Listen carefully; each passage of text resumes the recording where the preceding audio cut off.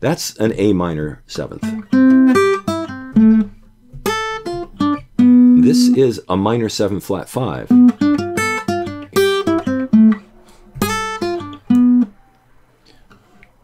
This, G dominant 7th. And F major 7. And C major 7. The third rail 7th arpeggios. C major 7, B minor 7 flat 5, A minor 7, G dominant 7, F major 7.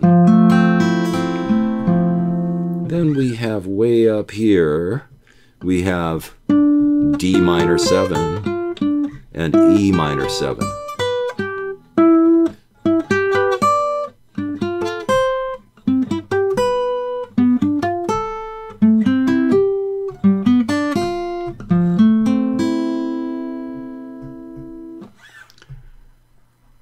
The symmetry of that pattern, once you see it, it's pretty undeniable, it's pretty inescapable.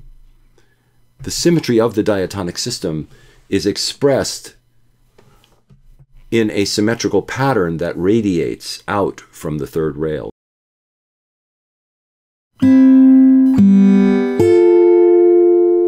The three major thirds of the key of C.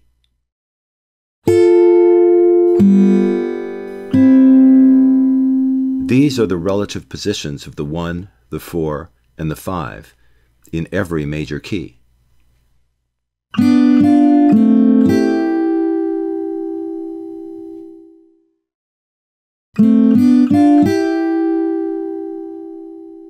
Now we add all 4 minor thirds, and again they're in the same relative positions in every key.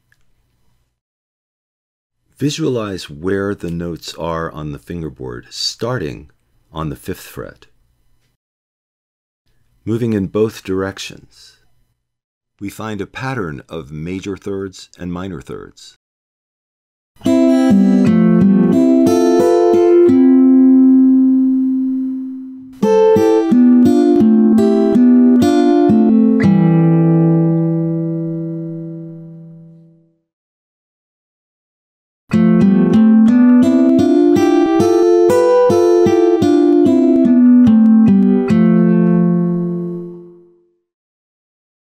Going from one string to the next in thirds gives us a set of symmetrical arpeggios.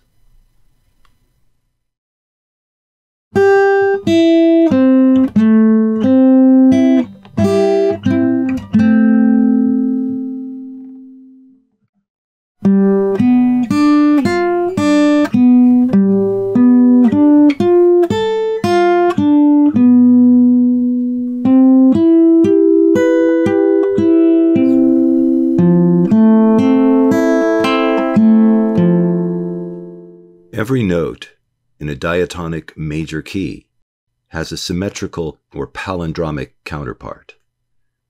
C has the counterpart of E. G has the counterpart of A. B has a counterpart of F. And D has its own counterpart.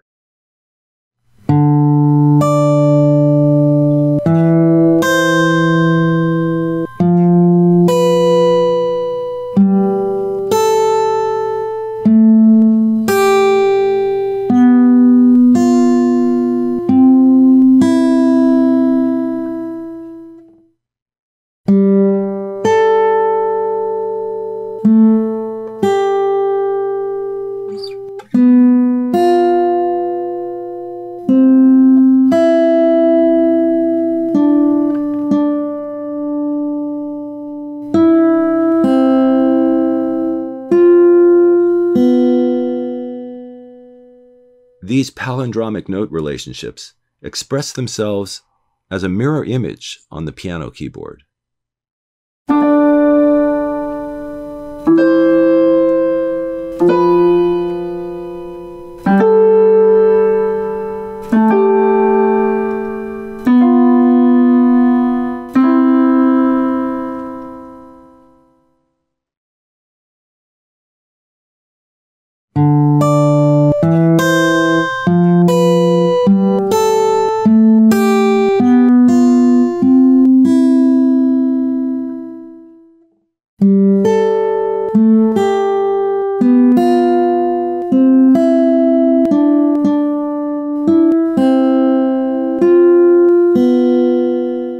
If we take the note names from the key of C and express them as key degrees, Roman numerals, we can see how this pattern would be exactly the same for every single key.